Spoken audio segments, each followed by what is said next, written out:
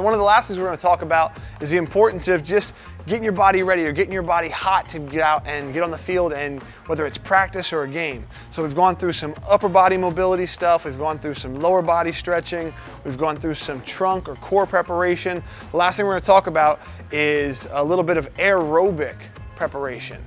So aerobic is another word for getting the pulmonary system or your lungs ready to go, getting your heart rate up, getting your body temperature up. And one of the most common ways you can do this is just going out for a run or a jog, but sometimes we can get a little more creative than that. So if you don't really have a lot of room where you can't really go for a jog, some things you can kind of do with little equipment and kind of in place. One of the most common ones is just your regular jumping jacks. So Matt's going to demonstrate just some couple jumping jacks. You can do sets of 30 seconds, a minute. You can do them in terms of 10s, 20s, or 30 reps.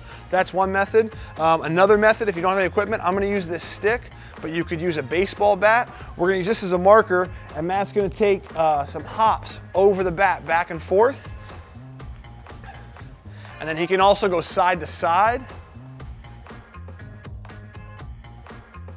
Perfect. And one of the last ones you can do, if you have access to it, if you have a jump rope at home, you can go through all different kinds of jump rope variations. And this is a skill everyone can practice and work on.